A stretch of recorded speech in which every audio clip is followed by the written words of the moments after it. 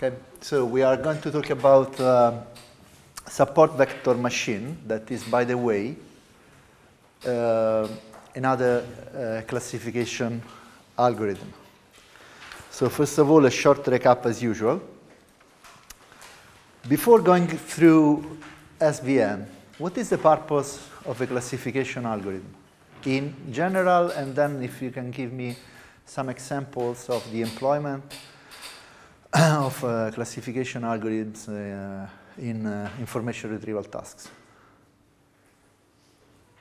Yeah, so the purpose of classification algorithm is to recognize the class of... okay, to classify, in particular, one of the documents in the collection, right? Good. So why? For what purpose? For example, yeah, one example. meaningful information versus spam. Okay, good. So as an example, if you have, say, mail, which is maybe the most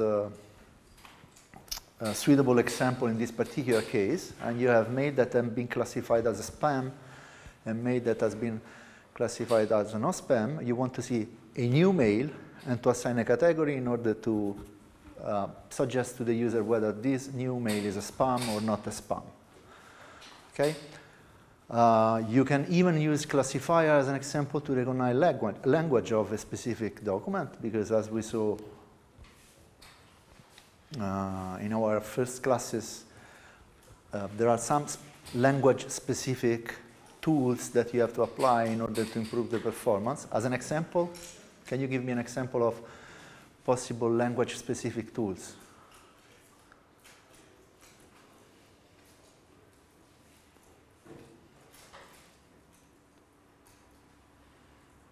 Okay, are stop words for all the language in the universe? Not at all. They are stop words for English, stop words for Italian, stop word for whatever. Okay, so just to give you an example, stop words are for a given language. So maybe you would apply a classification algorithm in order to identify the language in a given document, and then you would apply the most appropriate stop word list, just to give you an example.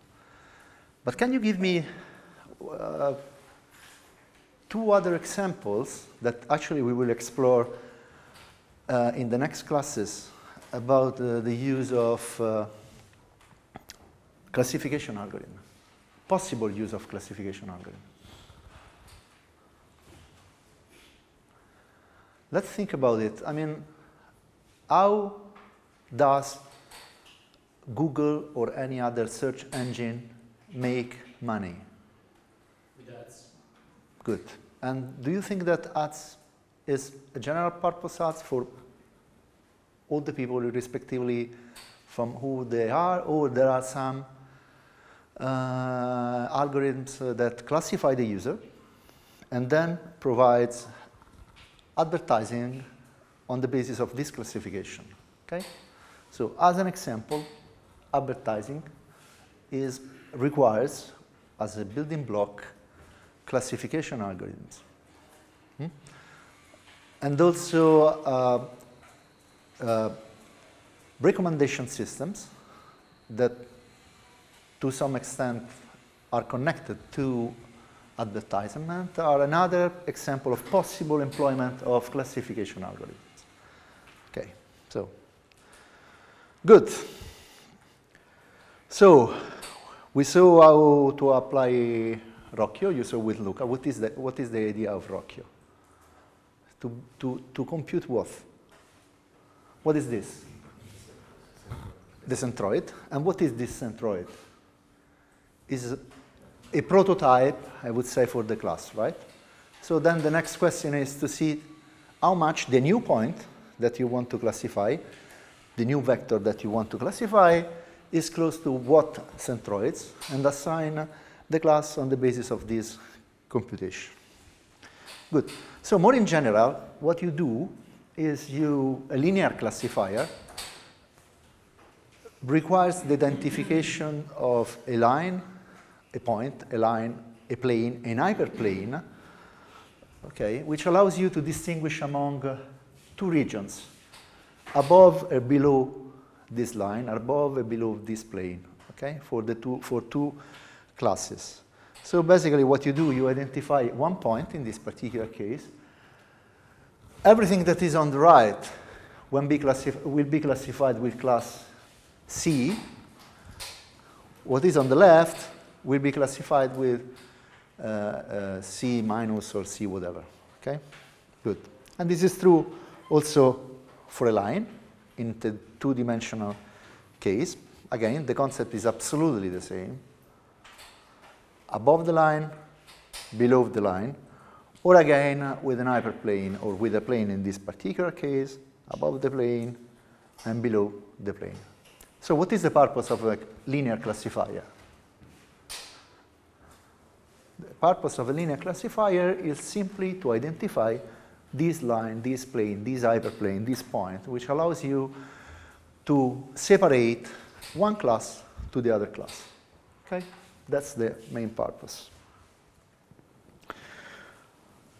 Okay, in general, we can think about a number of possible alternatives, and but in general, we can classify two main type of learning algorithm. Simple learning algorithm in which basically you have a linear pass, namely you observe once all the elements in the training set, and you often in one single pass, and you came up with this plane, okay?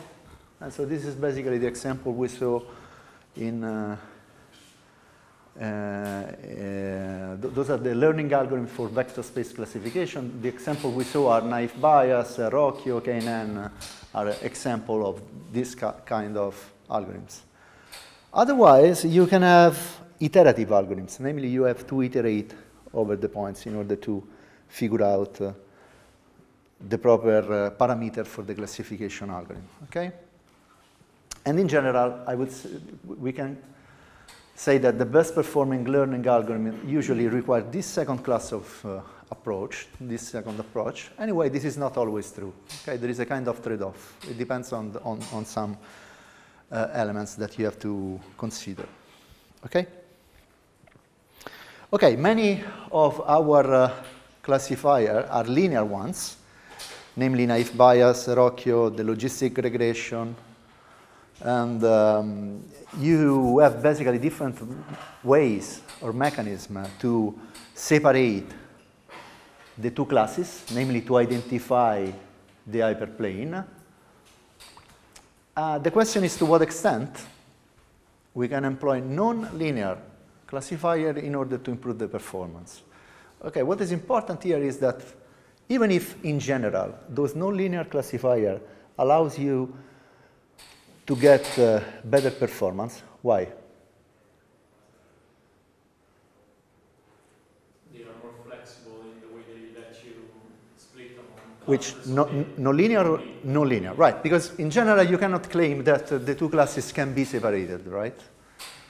You have plus and minus, x and circles, whatever. In general, you cannot claim that there will be a line, there will be an hyperplane allowing you to separate those two classes. So those are, in general, more powerful. However, due to the iterative nature, they are, in general, more complex. And if the two classes can be, I would say, separated, namely there is a linear boundary, maybe you can apply the linear algorithm in a very effective way, okay? So, if possible, what is the first approach that you would follow in order to apply the algorithm, one of the algorithms? Would you start with an argument to see what happens, or would you do something before?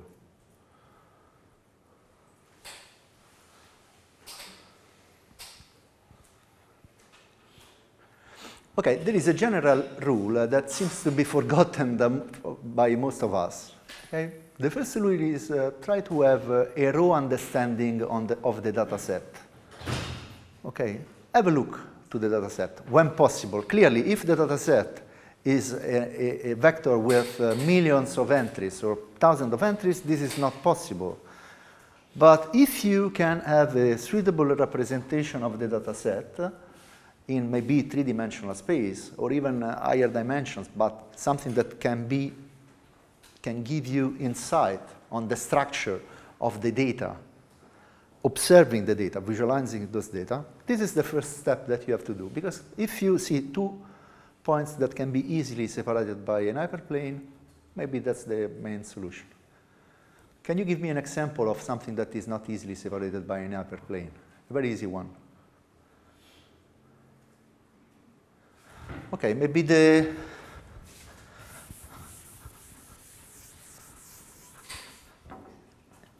if you have this,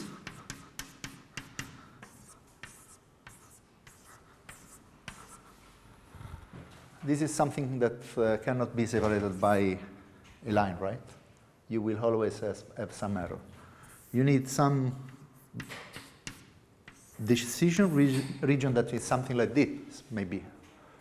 Or, we will see later on, maybe you can accept some errors. So, even if maybe you have this situation,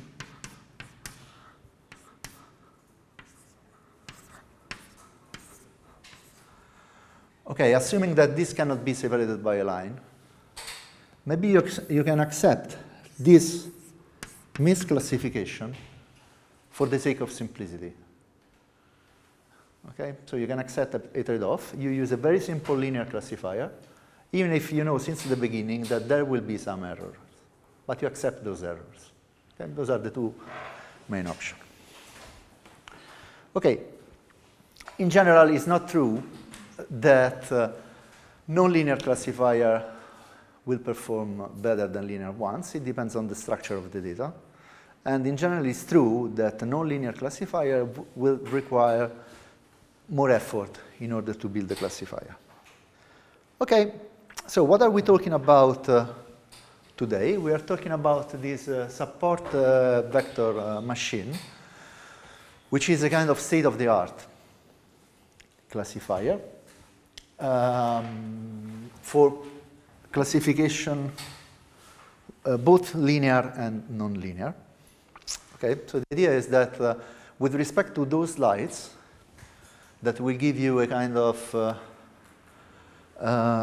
formal proof of the SVM. I do like more the approach provided by the name of this professor is Victor Lavrenko.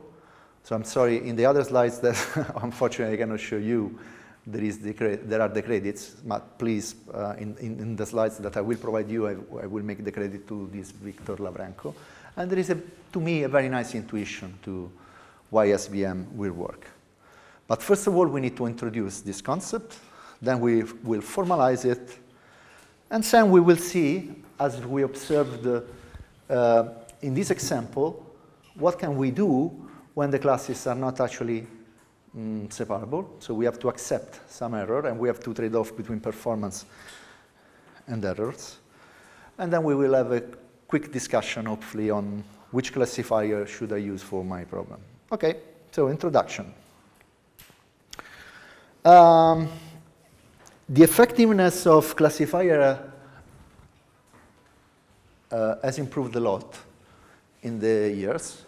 I mean, nowadays, everybody is talking about deep learning or reinforcement learning. Okay? It's not anymore the case that we have only neural networks. We are proceeding fast.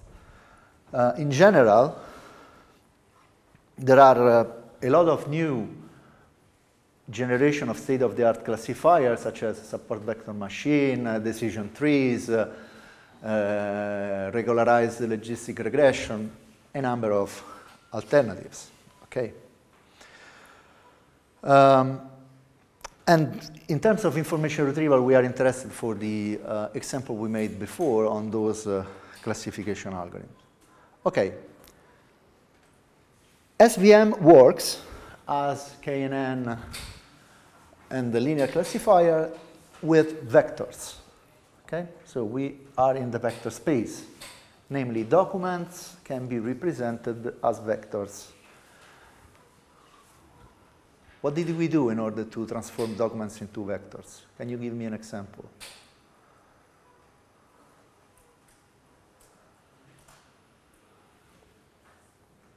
One? The first one you have in mind?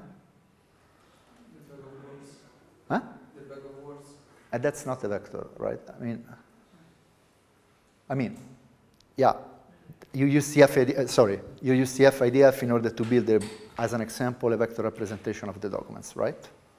Okay, good. So you basically have a weight for each term in the collection of documents. And so you represent this document as a vector with that weight. It can be simply the frequency of the term in the collection, term frequency. It can be the term frequency and the inverse document frequency. And so you can basically work both on the documents and on the query, applying different techniques. And so you have this idea of, remember, DDD, QQQ, depending on what you do in order to transform the documents and the query into a vector. Okay? Good. What is the main difference of this algorithm with the algorithm we saw before? The main difference is that we want a large margin classifier. Okay? So we want basically to define a region that is as big as possible that separates what? The two classes of documents. That's the whole idea. Okay? This region, let's see in this example. Okay, let's see in this example what are possible region. Okay, this is an absolutely okay classifier. And what is the region that separates the two classes? It's linear in this case, so it will be something like this. Okay, because this is on the boundary. Because if I move, okay, this is the region that I will identify. So if I'm in the middle of this region, I have some kind of uncertainty, while let's see what happens if, as an example, I'll take this separation line. Okay, now the region is this, and then you see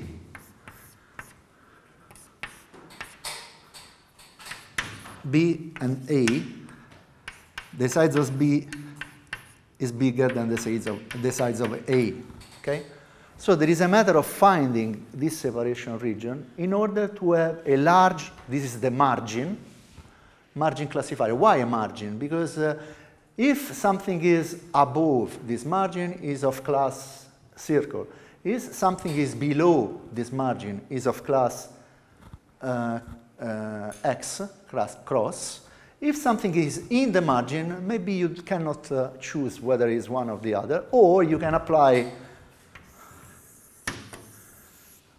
this line, this hyperplane, this line in this particular case, to see above or below this line in order to classify. It's up to you to choose, okay?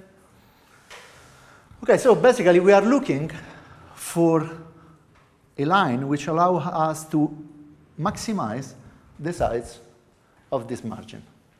Does this make sense to everybody? Okay. So we aim to find the hyperplane, so the decision boundary, that is maximally far from all the points in the training data. So basically, if we identify the margin and we take the hyperplane in the middle between the margin, clearly this is maximizing the distance. Okay? Assuming that the margin has been already maximized. Because basically you will have half the distance to the positive class and half the distance to the negative class. Okay? Good. Okay, as we observed before, that's fantastic if the two classes are separable. If they are not, we have to do some tricks in order to make it working. Okay? Oh, and so we have to discount some point as either outliers or noise.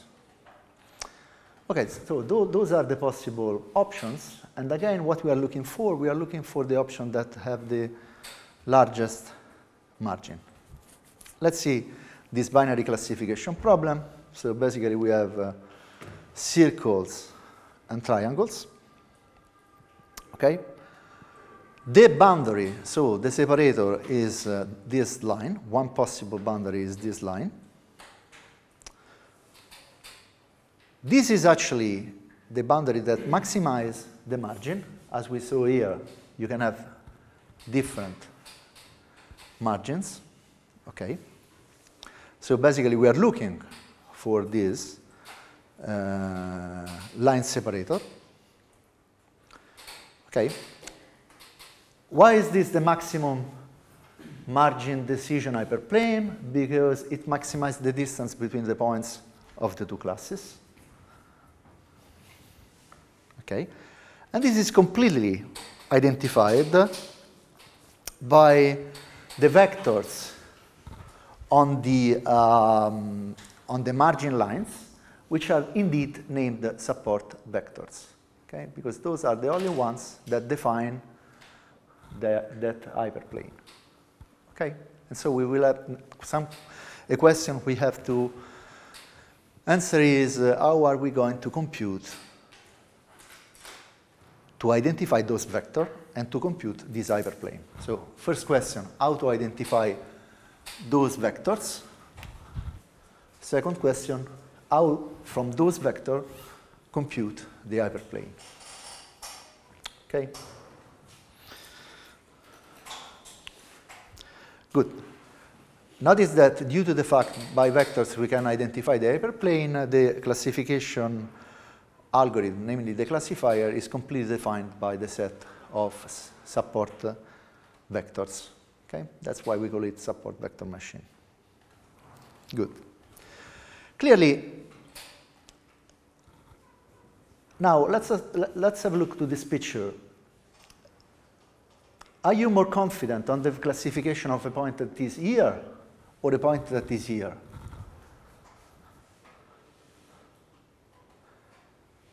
The idea is that how much is the distance of the point that I want to classify to the decision region and to the hyperplane, as more confident I am about the right classification. Okay? This is the main idea. Okay, how much closer I am to this region, as less confident I am about the classification, the output of the classification. Okay, that's the idea. So points that near the decision surface are uncertain classification decision. Okay, possibly because I have overfitting. So clearly, as much data I see, as better is this the result of the classifier. But this is a general rule. Okay. But what is interesting is that, irrespectively from the data set, a classifier with a large margin makes no low certainty classification decision. Why? Because the distance is very high between the two classes. Okay? And so this is the purpose, actually, is to find out what is the hyperplane, the decision boundary that will maximize this area. Okay? Good. So as you see here, you have a number of possible alternatives in this particular case. What we are looking for is we are looking for this fat separator, namely this region that is as big as possible according to the picture. Please keep in mind this picture and remind that we have different options. Okay. While in this picture, all the options are more or less the same fatness. Actually, in this picture should be clear that you, depending on your choice, the wideness of this region changes dramatically. Okay? And we want to find out a unique solution. So the purpose here is to find out a unique solution. Okay. Okay, in general, our hyperplane would have this form, right? It's a plane. So all the documents here, X is all the documents solving this equation will basically define the hyperplane. Okay? All the points solving this equation will basically define the hyperplane. So what is something that we are missing now? We are missing W and B. So we have to find out W and B in order to define an hyperplane that will make the separation between the two classes as big as possible. This is the main purpose of SVM. Okay? Okay. In the literature, this is an hyperplane. So depending on the literature, you could have different, definition, but the concept is always the same. That's only a matter of notation. Okay, so let's consider this example. Okay, see some alternatives. A, we have to separate the two classes. Is this possible? Okay, looking at the picture is obviously possible, and it will be a line that will go over there. So, okay, what kind of strategy could you use in order to identify this line?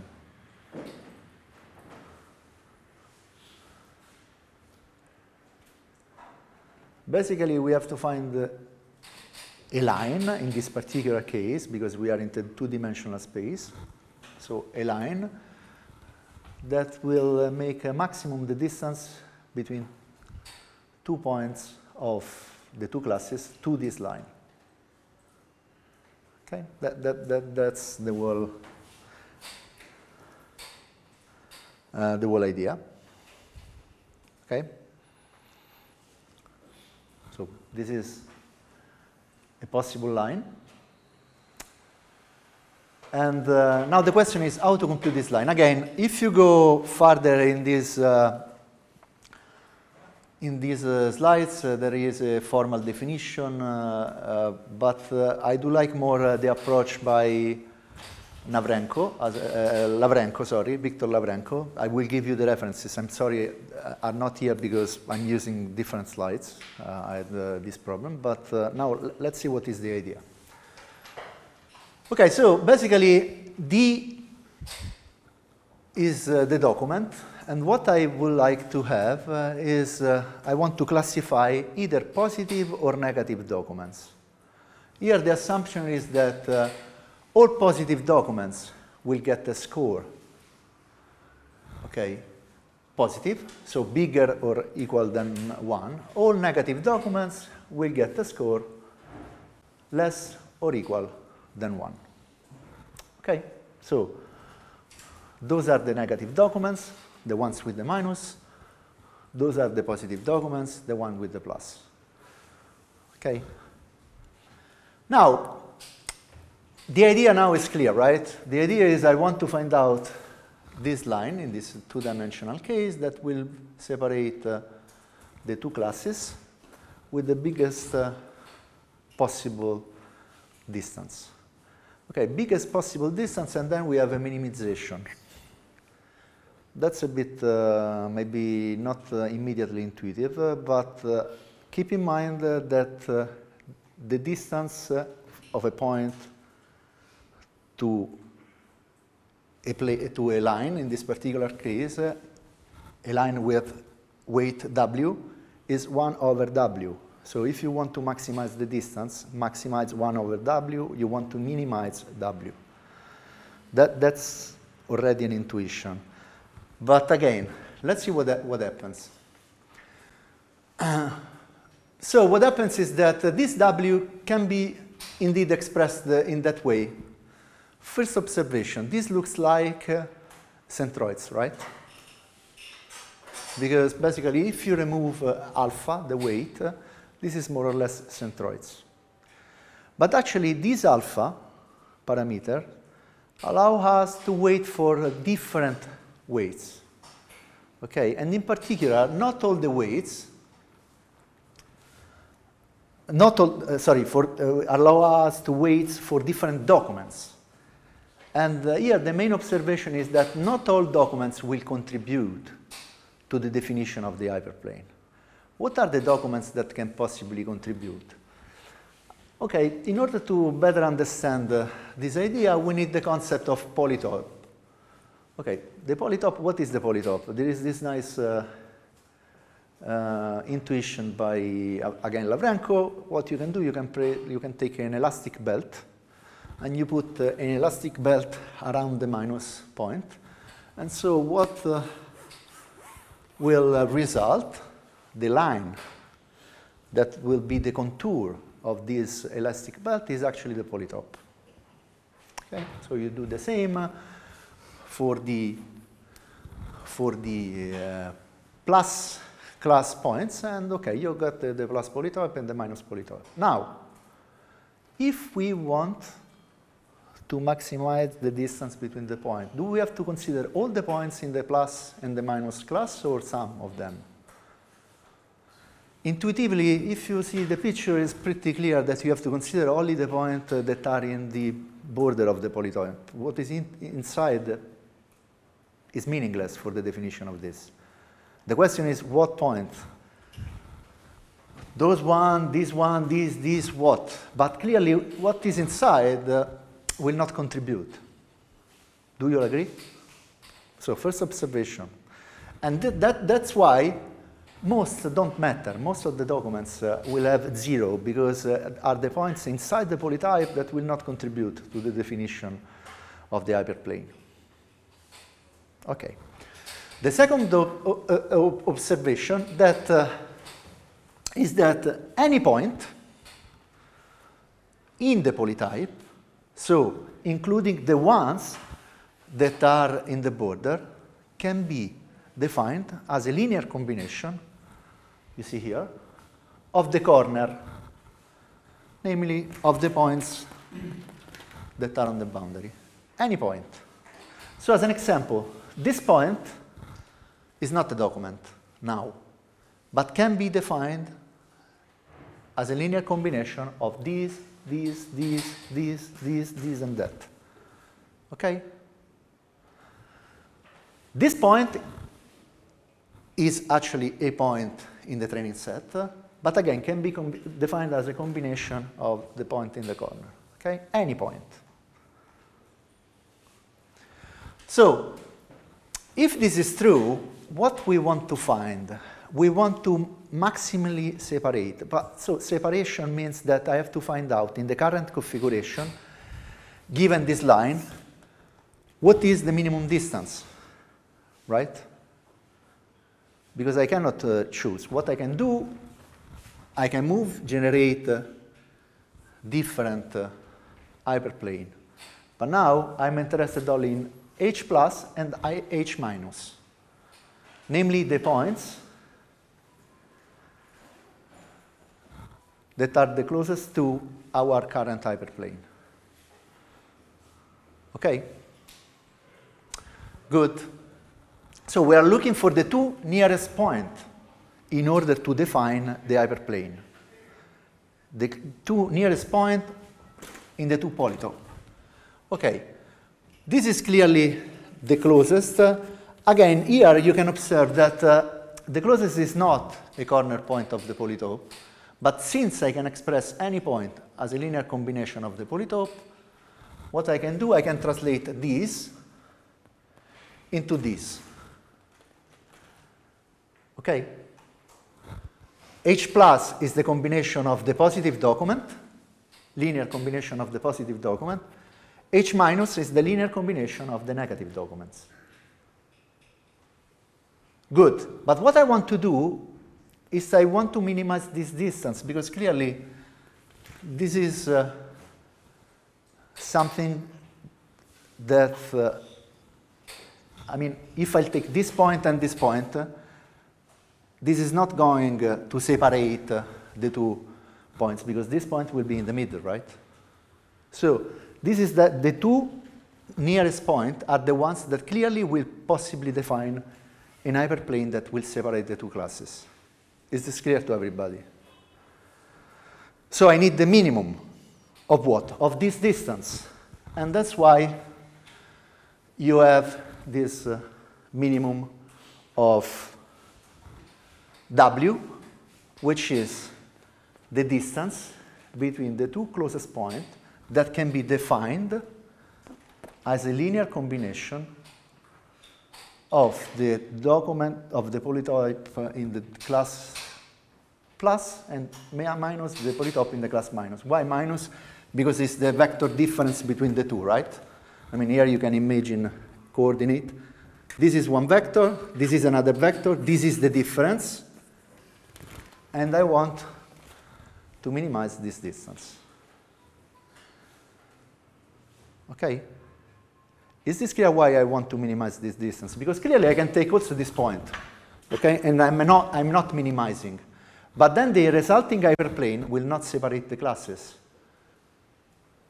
What are the only points that will actually separate the classes? Are the ones that are the nearest one, right? Otherwise, I will not have any guarantee on the separation of the classes. Okay, another way to see it. Okay, and again, remember that now we have this vector that is perpendicular to our hyperplane. And so you remind that A omega t plus b now is indeed the vector that is perpendicular, that will define the hyperplane. And so that's it, I have everything. If you want to see in a different way, in a different constructive way, that to me is less intuitive, but again, the important thing is that you understand the concept. I give you a raw intuition. You have a point, you have a plane. This plane is, we want to find omega transpose, alpha omega transpose, omega transpose plus b equal to 0. The distance of a point to this plane is something that goes like 1 over omega, over w. Since we want to maximize this distance, subject to the constraints that I will actually classify properly, namely, I will classify positive the point of the positive class, and I will classify negatively the points of the negative class. This is the constraint. Otherwise, it's the same argument as before. I can take possibly this one, but then my hyperplane will not classify correctly the points. Okay? So we are always subject to the same constraint. So if I want to maximize 1 over w, basically I want to minimize w. To me, it's more intuitive, this explanation by Lavrenko. But again, what is important is that you understand the concept. And what is even more important, we are not going to ask you to implement SVM. There are thousands of libraries. But we want you to understand the concept, and you have an insight in proving why this concept works and how to find out this hyperplane. Okay? Questions? Okay.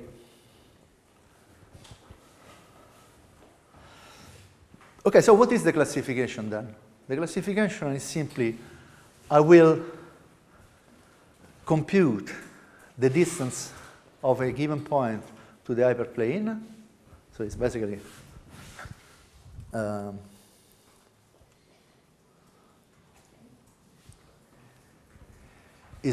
this one, right?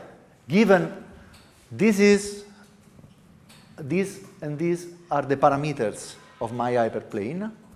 This is the input, namely the new document that I want to classify.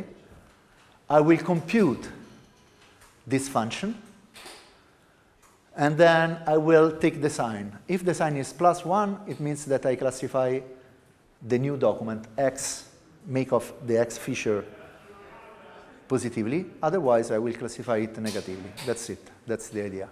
So basically, again, I'm seeing whether I am above or below a given plane, a given line. Okay?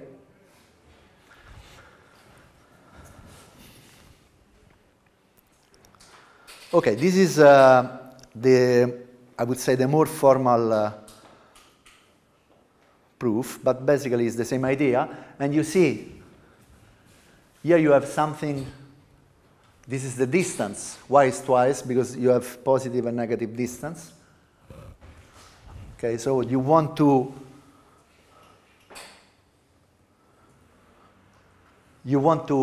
maximize this distance, which means that you want to minimize W, as we saw before.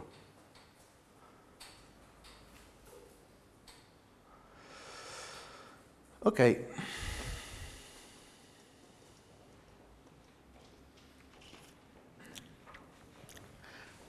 Hopefully Monday, if I will be able to recover at least one of my PC, we will see an exercise on also on this support vector machine.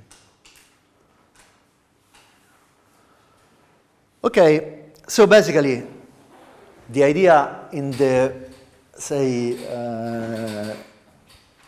geometric proof is that I want to maximize 2 over the vector W, which is basically minimizing W over 2. This is the final formulation. We saw the minimization problem, but actually, again, you can see in both ways. And so what you want is you want to find out omega and b such that, okay, is minimized. And this is a quadratic function, clearly. And so what you want to do is you want to use any quadratic programming library in order to implement this final step. Again, we are not asking you to implement SVM. We are asking you to grasp the concept. And so to me, grasping the concept is more than sufficient to understand the idea of, I would say, Lavrenko explanation. Okay, so to recap, you have a training set, the plus and minus documents. You want to calculate a maximum margin separating the hyperplane, if it's possible to separate, and then we will discuss in a few minutes whether it's not possible, if it's not possible, what can you do. So we saw that in order to solve this problem, you have basically to use a quadratic optimization to find this plane. Okay, now a new point arrives. What is a new point? Is the vector representation of a new document, X. You compute f of x, namely the functional margin of this point. What is the functional margin? It's the distance from the separating point, and you take the sign. Okay? That's it. And so you can assign the class, if the sign is positive, is the positive class, if the sign is negative, is the negative class. That's it.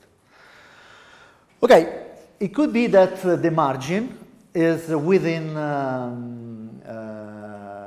it could be that the classification function gives you a point that is within the margin. Remind, this margin is here. And so what you can do is you can either return, I don't know. Okay. If the margin to you, to your experience, or according to the problem, is too narrow, you have an uncertainty region in which you can answer either don't know. So you have positive, negative, I don't know. Okay? Or if you want, since this is the distance to the hyperplane separating the two classes that you have computed, you can use also this as a probability function. Okay? Okay. So basically, here is a very simple exercise. You have the 3 points. So what you do is you compute the lines that connect the most closed the 2 points of the 2 classes that are close by. You connect them, and then by this line you can compute the hyperplane. So basically, this hyperplane must pass in this point, 1.5, 2, and thus if you solve it, it will give you this plane 2 over 5 multiplied by x plus 4 over 5 multiplied by epsilon by y, sorry, minus 11 over 5. Okay, this is very, very straightforward. Okay, so we have already discussed everything works pretty well. No particular problem if I can easily separate the 2 classes. But what happens if this is not possible? Okay. Okay, what if the data are not linearly separable? Okay, one possibility is to allow few mistakes. Okay, like in this case, right? We had okay, let's first of all see the picture, and then I'll go back. So you have those 2 pictures. You see, in this particular case, this hyperplane will allow you one mistake. You see the point, the red point that is in the blue region. While in this other case, the hyperplane will not allow you to make any mistake on the training set. But what is the difference?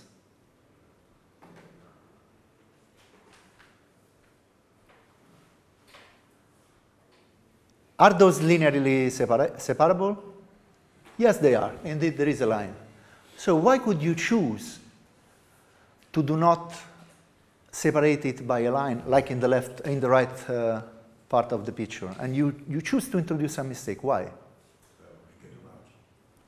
To have a bigger margin. To have a bigger margin. So you know in advance that you would have an error in the training set, but at the same time, the separation between the 2 classes, if you consider that error as an outlier, as noise, implicitly you consider that error as an outlier as noise, the separation of the 2 classes is much bigger, and thus, as you correctly observed, the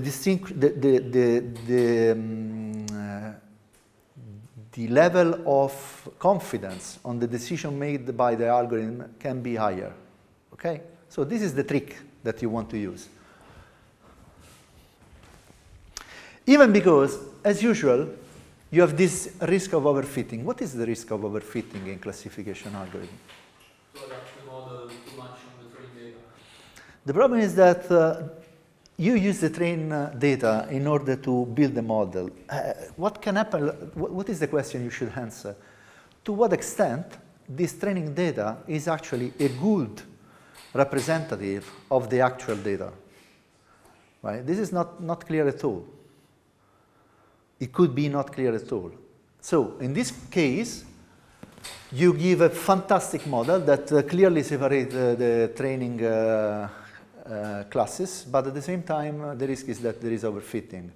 Here, the risk of overfitting is lower. Why? Because the separation of the 2 classes is bigger, but you accept one error since the beginning. Okay, so going back,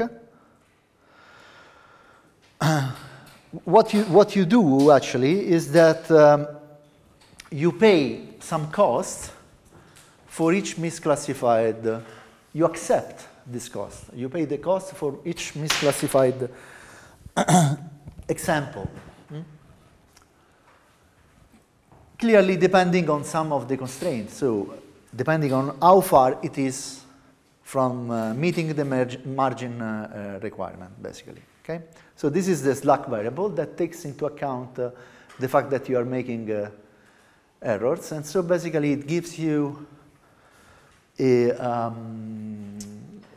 it takes into consideration the penalty due to wrong decisions. And so the question is how you can trade off between what? Between how fat can I do the margin? Can I make the margin? And what kind of tricks I have to do in order to make this margin fat enough? So how misclassified point in the training set I would accept. Okay, and clearly the sum of those penalties will give you an upper bound on the number of errors. Okay, depending on how do you move it. But at the same time will give you more simple and possibly robust solutions. Okay. Okay, what are the alternatives for more classes? Okay, you have k classes. What could you do? One option is to run you have a new point, you have different classes. Option number A, you will run the different classifier to this new point. You will get a number assessing the confidence of the classifier with respect to that new point, and then you will select the classifier providing you the highest confidence. Okay? So that's a standard option. So you build the n classifiers, you give a new point, you calculate the confidence of this new point with respect to all the classifier for the different classes, and you select, you assign the class on the basis of the classifier providing you the highest confidence. Another approach is basically one versus one classifier. What is the one versus one classifier? Basically, what you do is the following. You run, is this a circle or a square? And whenever you run all the possible alternative classes, you will get an answer, right? And at the end, you will select you will choose the class that is selected by most of the classifier. So assuming, as an example, that you have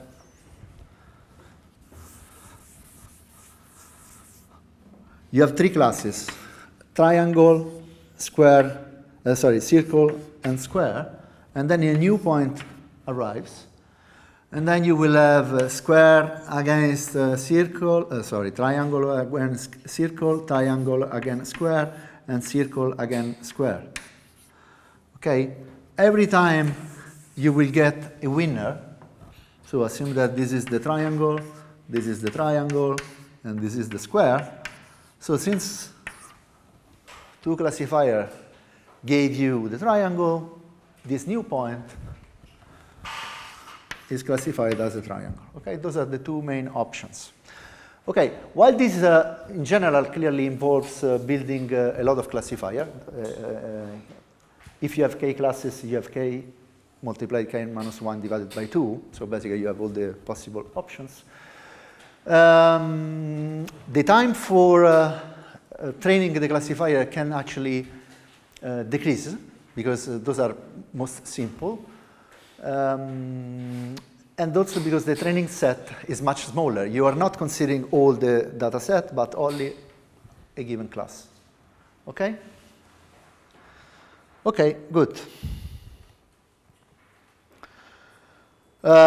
Few observations on what happens or what could happen in the real world. Okay, this is actually a matter of experience. You have to make your experience. You have to try and to do experiments. And okay, as an example now, we are in the fantastic world in which for each document we have a given class. Good. This is actually not easy, and we already discussed it. We are in the fantastic world in which the noise is very limited, and this is actually not easy. You are in the fantastic world in which all the documents are more or less formatted in the same way, namely you have the same fields, the same structures, and this is actually not the case. As an example, dealing with basically filtering the documents in order to have a common collection of documents with the same properties is not trivial at all. Okay? Okay, so what can we say? A, there are many commercial applications already available. You do not have to reinvent the wheel unless you need it or you are doing it for your own research. There are a number of options, and there are millions of open source options. Okay? a lot of classifier application are available for test classification for all the purposes. And why is this important? Why maybe that text classification for a government department is completely different from internet publishers? Because the structure of the document could be in principle completely different. And we already observed that you have to take this into consideration in order to solve a lot of specific issues of the collection. Okay? Indeed, in many cases, exploiting a domain-specific test feature allows you to improve significantly the effectiveness and efficiency of the results rather than just try another algorithm. Okay? Our approach as technician is to start trying a number of algorithms in search for the optimal results. Okay, this is one option. We have definitely to explore this option, but there is another option is to consider the specific characteristic of the domain as suggested in this point. And then again, this is to some extent something we already discussed at the beginning of this class. If you understand the structure of the data, this allows you, in many cases, to get good classification. Even if apparently, and this is why, as an example, there is now this new master in data science, there is a significant weakness by the vendors of solutions, okay? Okay, so to me, a good data scientist is also somebody that not only knows the algorithm, but is capable to grasp meaning from the data simply having a look, observing the data from different perspectives. So my suggestion is to invest on this if you are interested in data science. Okay, what kind of classifier? The main question is, what is the quality and what's the quantity of your data set? Okay, how much can you rely on a good training set which allows you to build a reliable model? Indeed, the main issue, and we observed it another time, when? Do you remember when we discussed that it's difficult to evaluate the performance of a system? And to some extent, it's the same problem. When we were talking about designing a search engine. Perfect. When we were thinking about how to evaluate the performance of a search engine, we discussed that we need a collection of documents, queries, but what is more difficult to get is the relevance of a query, of a document for a given query, right?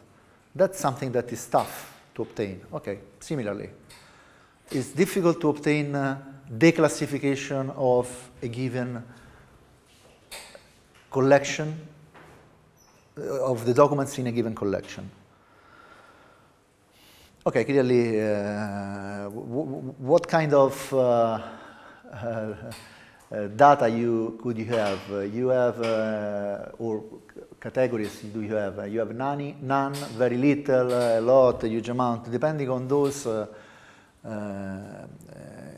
the kind of, on the quality of the data that you have to design the right classifier. In some cases, you don't have labeled data. And this is actually something that happens quite often. So to what extent you can build interesting information retrieval tasks when you don't have labeled data. One option is to use rules, which basically observe the data and will assign a category, okay? A label. So as an example, if wheat or grain and not wool or bread, then C equal to grain. That's one example of rule. In practical cases, the rules are much bigger than this one. So you have those rules engine. Maybe you have heard about rules engine before. They can use very sophisticated query languages. So you have much more than Boolean expression, and you have also numeric scores giving you insights about the confidence of the rules regarding the associated label. Okay? Okay, so.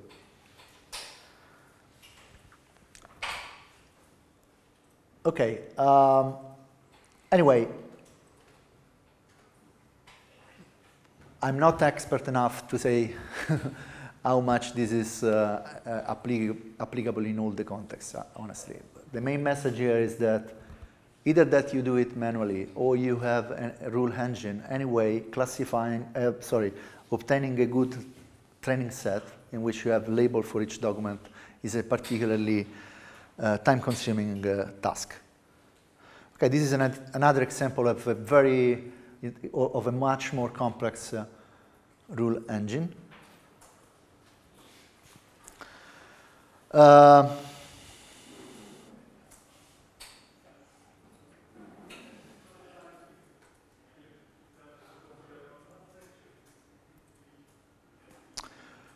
Okay, I think I will go forward on those observations when we will do the, say, practical exercise. What is my idea that actually was ready? The idea is to show you how to